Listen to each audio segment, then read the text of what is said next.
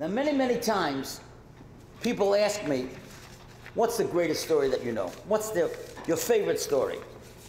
It's very, very hard to know, because there are many, many great stories. But positively, the one that I'm about to tell you is from the top 3. Literally, it's going to change your life, as you'll see in a moment. I heard this story from a Choshev, a Talmud Chacham in Detroit. His name is Rabbi Eli Yellen.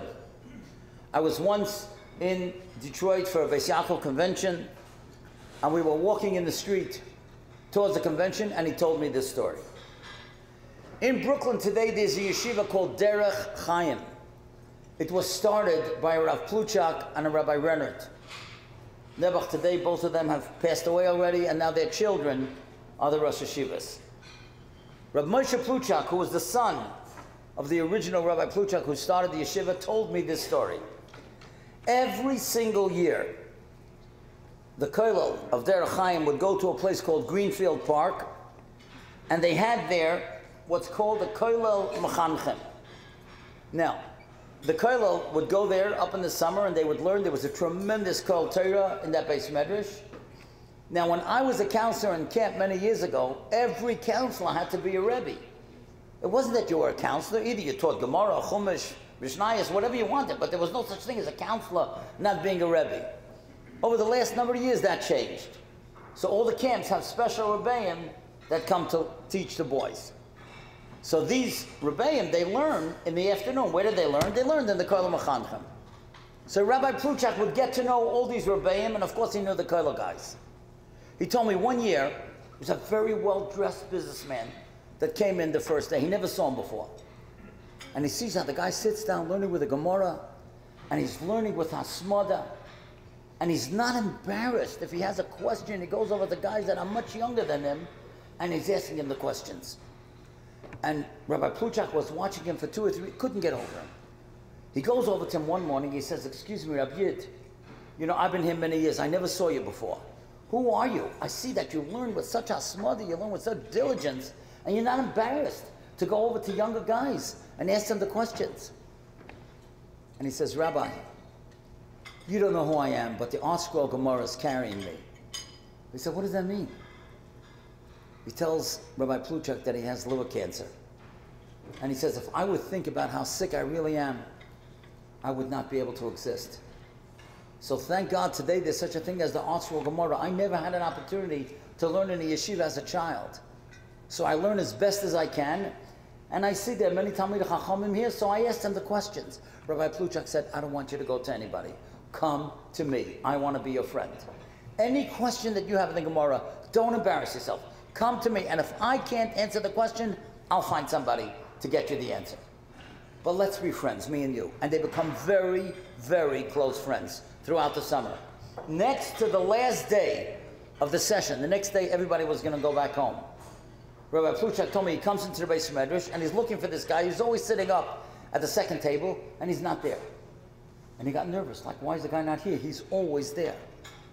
And he sees him in the back. He's sitting in the back. His face is down. He's pale. He's frail. And he looks awful. And he goes over to me. He says, "Is everything okay?" He says, "Rabbi, I've been thinking about it. What's the difference if I learn anyway? Who cares? You think I understand everything in the Art Scroll Gemara? And you think I understand everything that you tell me? These guys that learn here, they're big Talmidei Chachamim. When they learn, it's something. They can give it over. They can teach it. Well, who cares if I learn or not? What difference does it make?" And Rabbi Pluchak told me that it was an absolute miracle that the night before he had heard the following story that I'm about to tell you on a Jewish radio station. Many, many years ago, in 1957, there was a great symphony orchestra leader. His name was Arturo Toscanini. The guy was an Italian guy. He was genius in music, in symphony orchestration. He led symphonies all over the world. He was a perfectionist, and he had a raging temper. But people tolerated him because he was a genius. Nobody knew music better than him. And there was a biographer that was writing his life story. Now, he died at 89 years old in 1957, so this story happened a year before. And the biographer said to Toscanini, I want to come to your house tomorrow night. I got to finish the manuscript because the publisher's waiting to publish your life story. He says, tomorrow night you can't come to my house. He said, why not? He said, because tomorrow night I'm doing something so special, I don't want any interruptions whatsoever. He says, Your Honor, what are you doing that's so special? He said, you know, I used to travel all over the world, but I can't anymore because of my age and my frailties.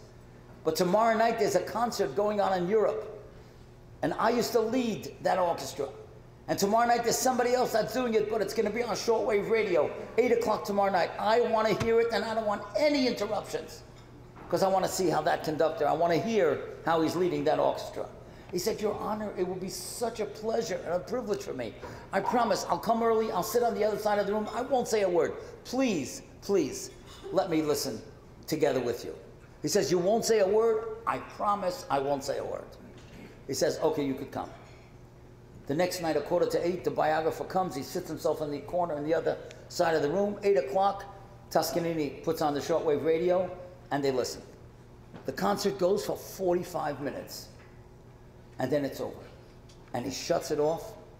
And the biographer says to Toscanini, wasn't that magnificent? And he says, no, it wasn't. I said, what do you mean it was beautiful? He says, it wasn't. There was supposed to be 120 musicians there. 15 were violinists and only 14 showed up. And this guy's thinking he's crazy. How can he know on a shortwave radio that one violinist was missing? He's out of his mind. But it wasn't going to tell him that he's out of his mind because he'd throw him out and he wouldn't let him finish the book. But the next morning, this biographer called the musical director in Europe. He said, I'm an American correspondent. You've got to tell me how many people were supposed to be in that orchestra last night and how many showed up. He said, it's interesting, you should ask. There were supposed to be 120 people there. 15 were violinists, but only 14 showed up. He could not believe it. How in the world could Toscanini have known that? He goes back the next night. He says, Your Honor, I owe you an apology. How in the world did you know that one violinist was missing? He says, let me explain something to you. There's a great difference between me and you. You're part of the audience. The audience thinks everything is great. But I'm the musical conductor. And the musical conductor has to know every single note of music that's able to come forth. When I began concentrating on the violinist, and I realized that it wasn't as strong as it usually is, I knew without a doubt that there was one violinist missing.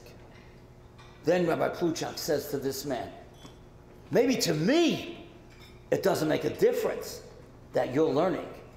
But to the conductor of the World Symphony, who knows every line of Torah that can be learned, who knows every word of tefillah that can be davened, to him, it makes a difference. The man was so taken by that. He got up, he started crying. He said, Rabbi Pluchak, how could I possibly thank you? You made me feel that it's all worth it. And the next day they parted ways. And Rabbi Pluchak told me that that winter he was walking in the streets in Brooklyn and he saw the son of this man. And he asked him, how's your dad? And he said, my dad passed away. He said, but Rabbi, I want you to know, every time since he came home from your camp, every time he opened his Gemara, he said, I'm performing for the conductor of the World Symphony. Every one of us here tonight is a member of Hashem's symphony orchestra. We are all musicians. Some can play the drums, some can play the harpsichord, some can play a clarinet, some can play the tuba. No two people are the same. I don't have to be like you, you don't have to be like me, and both of us don't have to be like him. Every one of us is a musician in the symphony of Hashem's orchestra. Hashem knows what we can accomplish. Hashem knows what we can daven and how we can daven when we put our minds to it.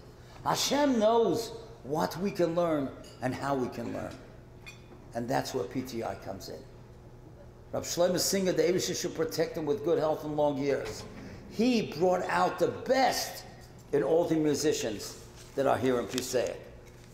He showed us, every single one of us, that you can play the best music that you can play, And that's what Hashem wants to see from all of us.